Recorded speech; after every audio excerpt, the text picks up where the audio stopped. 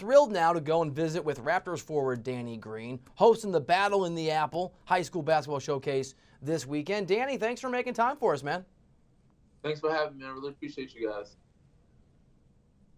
So you guys have been one of the best teams in the NBA this year, one of the most fun teams to watch play. How's the adjustment been going from a long time with the Spurs to now a Raptor? Actually, it's been great. It's been amazing. The team has made it easy. The organization has made it easy. The players, coaches. So I'm having a lot of fun with it. And I mean, it's still very early. That people are, excited and saying that we're going to do this, do that. And we're obviously, you said we're one of the best teams. We just have the better record right now. Doesn't mean we're the best team yet. We still know we have a long ways to go. And, we have a lot of potential, a lot of talent, but we have to keep working and try to get better. You guys beat Philly last night at home. It's a good win against a good basketball team. I know it's only December. Can a win like that in December tell you something about yourself as a team, help you measure what you're good at, what you need to work on? A little bit, not really though. I said it's still so early. Their team, they just found, a new rhythm, a new chemistry because they have new players.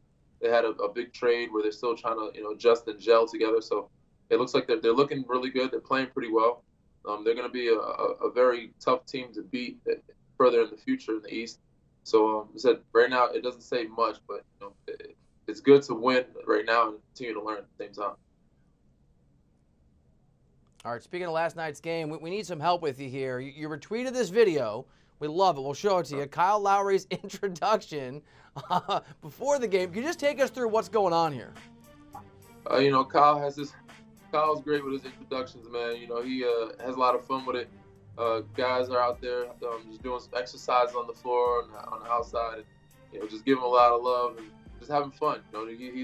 He's a guy that said he likes to come in and get guys going and the energy right. So it's a great way to get loose and start the game or get your mental, ready for the game. We like it. We're going to try it on Writer's Block next week. Maybe see if we can pull it off to get a show going. I want to ask you about San Antonio. Obviously, a ton of success in that culture, that organization, really the last 20 years, and certainly your time there. Toronto's had a lot of success over the last 5, 6, 7 years. What's the biggest change or difference been in being a Raptor versus being a Spur? I think obviously the weather, but just adjusting and adapting to a different city, a different coach. Style of play is very similar to how we played in San Antonio. My first couple of years for sure, with the pace and the ball movement. We're still trying to get back to that. I think every team is trying to get to that. But for the most part, I said just taking in a new city and different atmosphere in that sense. So obviously San Antonio is hard to compare to anything else in terms of organization-wise how they run things. It was very disciplined. So most organizations aren't that far behind.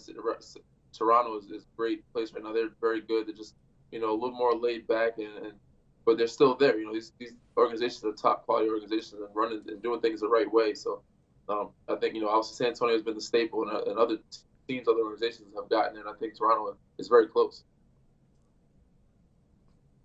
You went to Toronto, obviously, when Kawhi Leonard went to Toronto.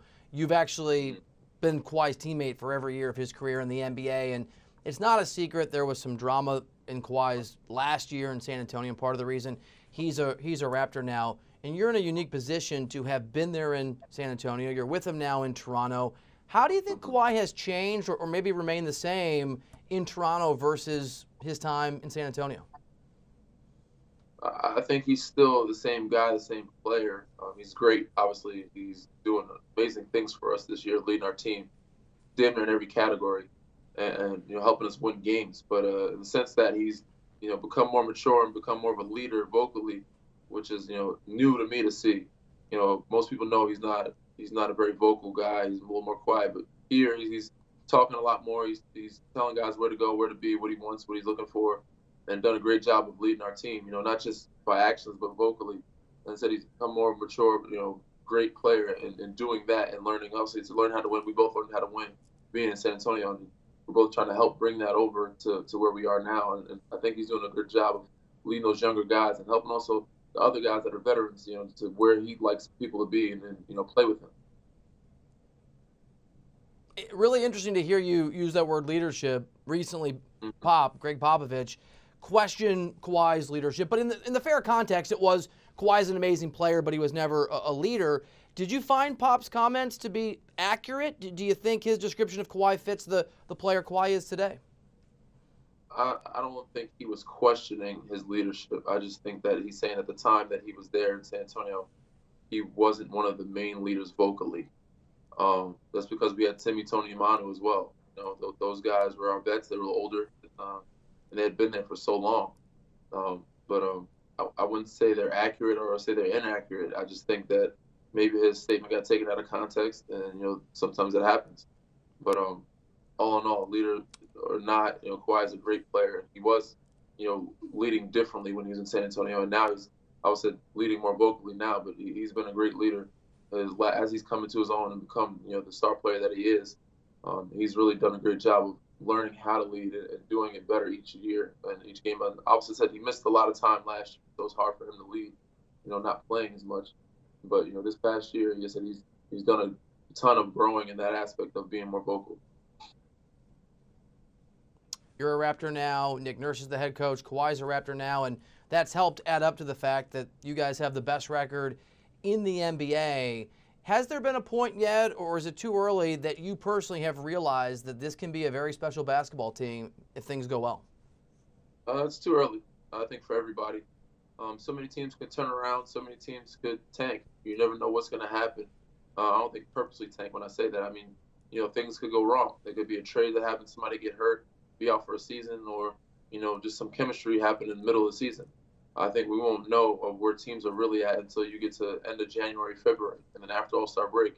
Those are the times where you can kind of measure where teams are going to be at and, their roster spots and who's going to be locked in and set in and, who's probably at the top and, what's the cream of the crop and see what, matchups are going to happen and, who's going to face who and who might come out. So right now it's still very early. We still have, at least a month or two before we even see where, teams find themselves and actually get, some good, meaningful, I guess, reps in to know where they stand in the league.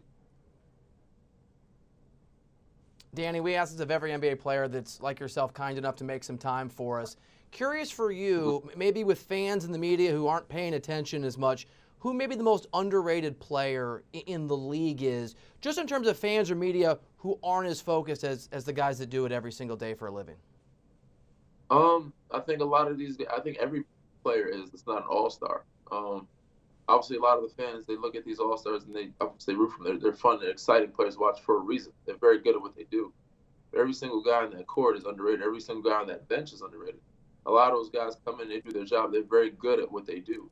All the way down the line from our bench as well. It's Philly's bench. I can go down the line and tell you every guy on their team that was underrated, from the T.J. McConnells to the Fred VanVleets, the OGs, and everybody, the Jonas Valanciunas, and all the guys they have on their bench too that are underrated.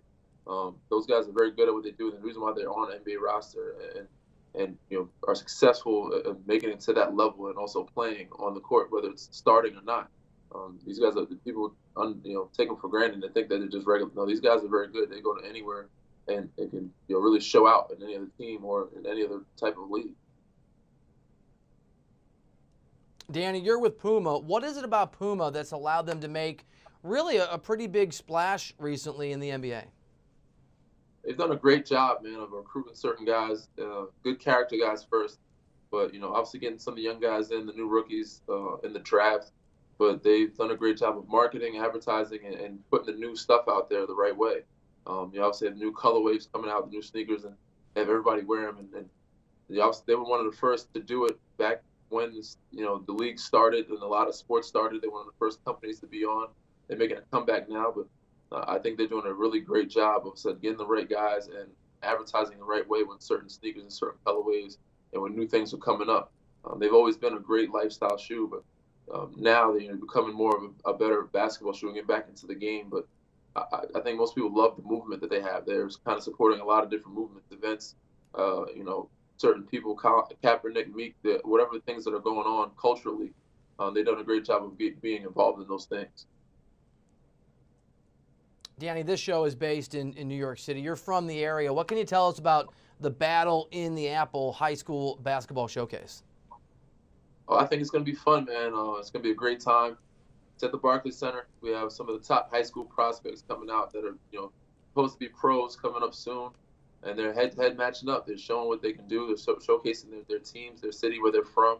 We're trying to bring basketball back to New York. We have a couple guys coming in to do some dunk contests. We have some people judging, it'll be great. We have a banquet, an annual banquet. We have some guys on a panel that can talk, myself included. So it's going to be a really nice, fun event where, we're giving back to inner city kids. We have a lot of them coming and giving away tickets. We have suites for certain sponsors and sponsorships. So, yeah, I think it's going to be a great time. It's going to be a lot of fun and some good, basketball, high school basketball in New York where people can watch, a good showcase. So I'm looking forward to it, and I hope everyone else is too. Really cool. I live really close to Barclays. I might take my kids. They've been wanting to go over there and watch some hoops. And why not the Battle in the Apple High School Showcase? Well, you should. I'll be there. Danny Green, thanks for. I will be. Thank you so much for making time for us. We really appreciate you. Thank you, man. I really appreciate you.